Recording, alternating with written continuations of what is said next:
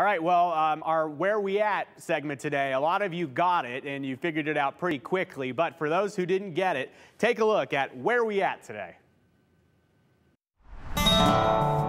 It's the totem pole outside of Papa Joe's Pizza across the street from Boise State on Capitol Boulevard. So why is there a totem pole outside of an Italian restaurant in Boise? Well, the building actually dates back to the 1930s, and it's housed a lot of businesses over the years. In the 1960s, a business by the name of the Totem Insurance Agency, they opened up shop right in that spot. According to the Idaho Architecture Project, there are several varying opinions and stories of where the totem pole actually came from.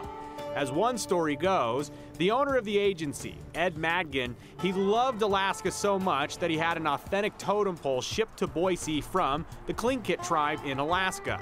Tlingit, it means the people of the tides. But there is another theory out there, and this is probably more of an accurate one.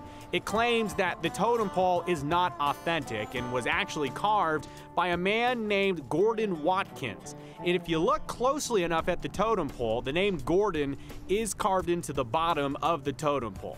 So what we do know, the totem pole features a wolf, a beaver, a man with a fish, and an eagle. So, next time you're enjoying a nice piece of za over on the patio at Papa Joe's, make sure to check out the Native American totem pole and see if you can spot the interesting signature.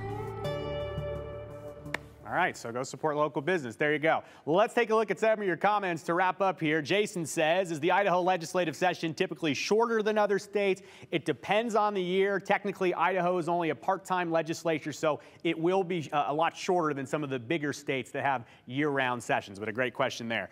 This person says, nice work on the correct pronunciation of sine die, drives me crazy after 2 years of high school Latin. Yeah, thank you, Rex. Sine die, that's how you do it, folks. We got the expert here. This person says, Rick says, love Curtis Stigers in the song Swinging at 10th and Main. It's awesome. Yeah, really fun look back. I had never seen that story before, so fun to me to see that as well.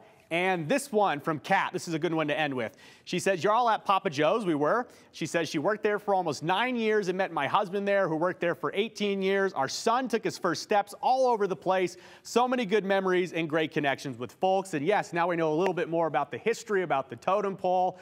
What a great time. Do we have one more here? This person says, Joe, geez Louise, watch your language. This is a family show. It's a family show. And the family show returns tomorrow.